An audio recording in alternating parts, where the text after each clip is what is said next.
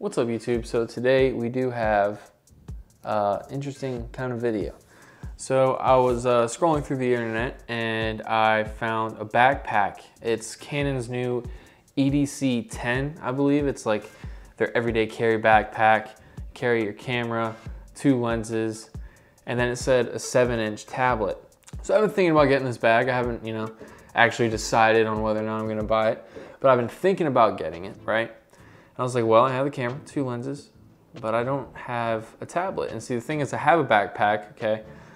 But sometimes you don't need all that. And I do have a shoulder bag, but I don't know, I just feel like it would be better to have a strap on like across, that way I can run or maneuver better than having, a shoulder bag right here.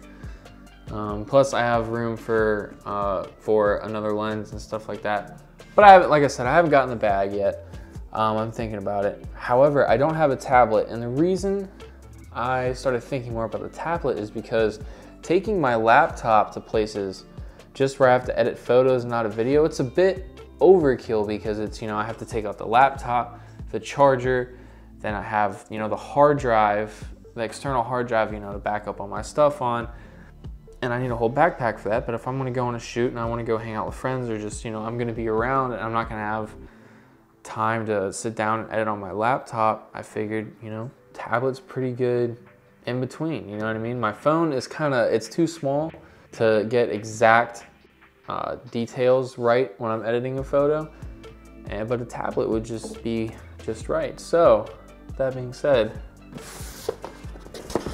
let's unbox this baby.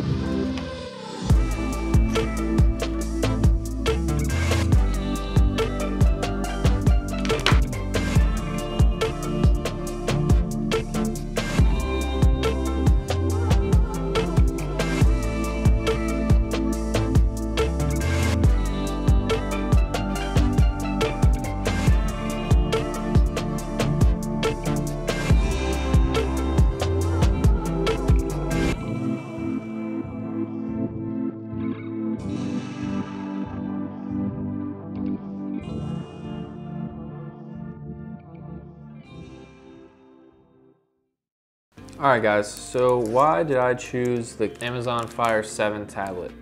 I'll tell you, the main reason is honestly because of budget. I didn't want to go spend a crazy amount on a tablet because I need more camera gear, better lighting and all that stuff, and I'm just trying to save my money in general. I was like, you know what, I'm just going to get a basic tablet, and because I saw a whole bunch of reviews on tablets that were like over $200, and I'm not a professional photographer yet. I'm not trying to spend a lot of money on something that I'm not exactly making money off of right away.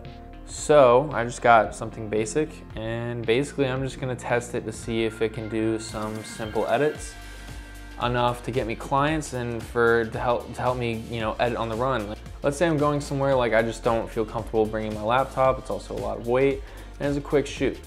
I could just carry this along with me. I can edit photos. I can also read if I get bored, or just, review things. I didn't see any sort of reviews on using this to edit your photos. I don't even know if you can. So that's part of why, like I said, budget-wise. So I'm gonna make a video on how to edit your photos on a Amazon Fire 7 tablet, because if it's affordable and any photographer can do it, then I think it's very important that I help you guys know that. So, let's get to it. Let's edit some photos. What's up guys? So I did not expect this video to be so difficult. So I bought the Amazon tablet, and I've run into so many challenges with this darn tablet, and I'm just gonna share them with you just to put it into perspective.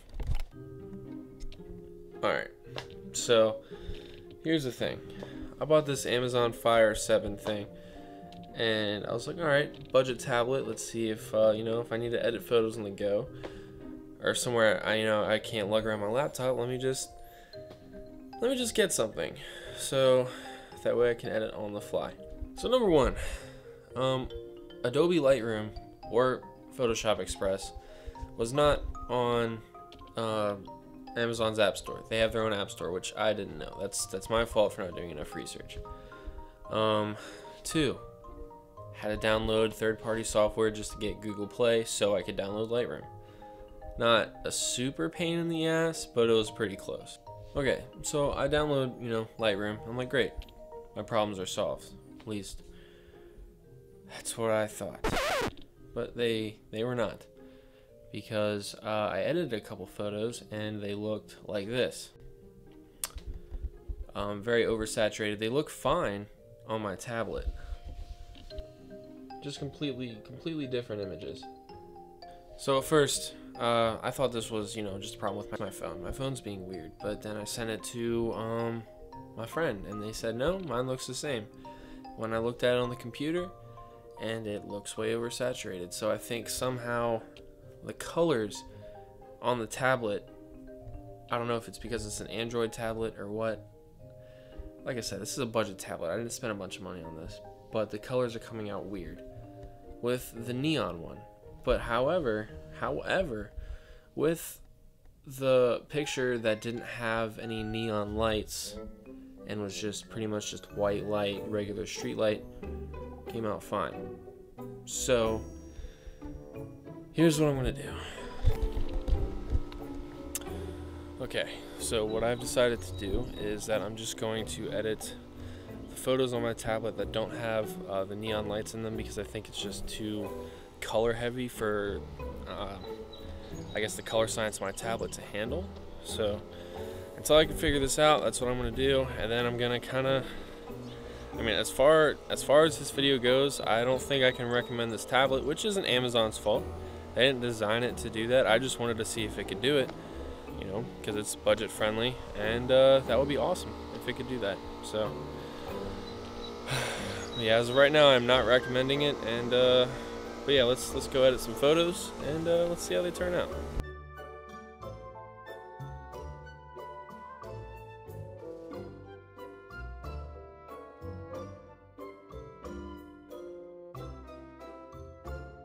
What's up, guys? So I did get something a little late in the mail.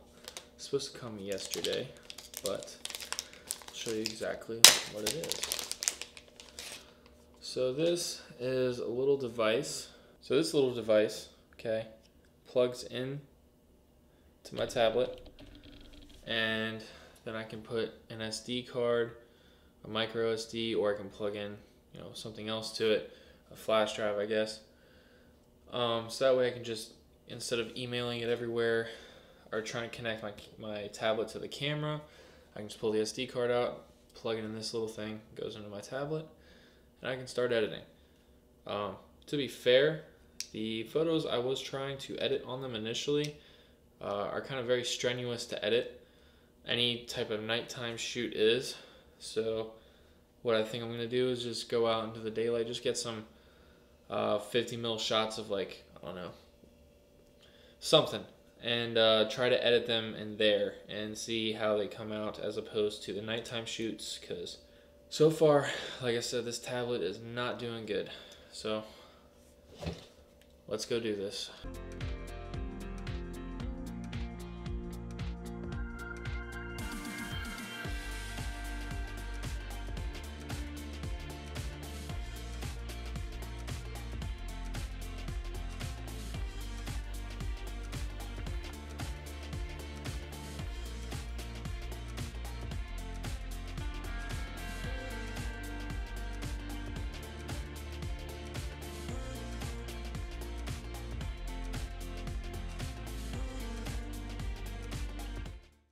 Alright guys, so I'm just gonna sum up the video really quick. So I tried rocking this tablet for photo editing, and it was not designed for it. It clearly was not designed for it. I tried to make it into that, So this isn't like a review of the tablet necessarily, but if you're going to get a budget tablet for photo editing, this is not the way to go. I can't really recommend to do this for photo editing, which is not Amazon's fault because they didn't make it for it. But you have to download the Google Play Store, which is kind of a hassle. And on top of that, Lightroom doesn't really work so good on that tablet. I kept crashing and sometimes my edit wouldn't even save, so I'd have to restart like 3 times. I just would not recommend it. Photo editing, which, you know, kind of sucks. I was excited, you know, I was like, oh hey, look at that, budget tablet. But that's my fault, I should have done my research. Well, now I know why nobody's made a video about photo editing on a Fire 7 tablet. However, I did do it, it is possible. It's just difficult and it's kind of a pain, but it's possible. So if you're gonna edit like nighttime photos or anything like that, I wouldn't even bother. You're better off using your iPhone or whatever phone you have. If you're in a real pinch and you have some daytime photos, they actually don't look bad, as you can see here. Doesn't look that bad, but again, the hassle of like just trying to export your photo and import it. Thankfully, this little handy dandy thing definitely helped with the workflow. So if you do have an Android tablet that takes a micro USB and you use it to edit photos, I would highly recommend getting one of these. I'll put it in the link description. But it's very easy to just plug in and just put an SD card slot in there and get going. But yeah, basically, I would not recommend this for photo editing. Not even, you know what I mean? Just not its thing. However, if you just want a tablet just to, I don't know, watch YouTube on or TV on, you don't feel like lugging a laptop around or you don't have a TV, I mean, this thing is awesome for that. It's very, very budget friendly. The screen resolution, I actually like it. It's pretty nice. The user interface, I'm not a big fan of, but that's probably just because I have had an iPhone for the past 2 years. But if you're just using it to, you know, just for media use, like I said, YouTube or, you know, your social media, I don't see a problem with it. I think it's great for that, actually. Like if you're, you know, on a plane or for traveling and car trips like that, I don't think it's bad. But anyways, thank you guys for watching. Sorry for the disappointing, you know, ending. But at least you know that it's not that good of an idea on this tablet. So there it is. Peace out, guys.